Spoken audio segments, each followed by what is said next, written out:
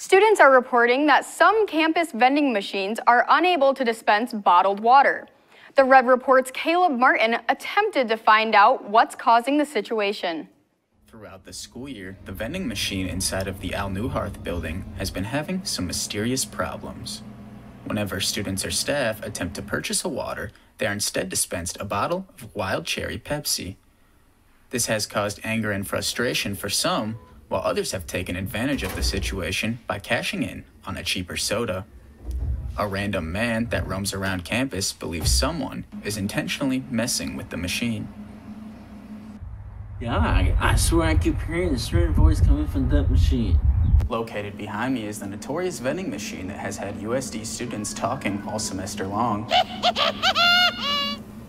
What the was that?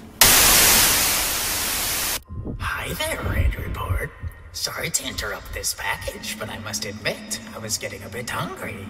I hope you don't mind what I did to your little reporter.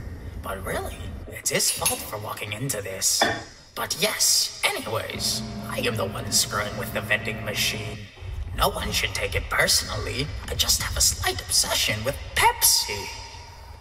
Reporting for the Red Report, I'm Pepsi-Wise, the dancing clown.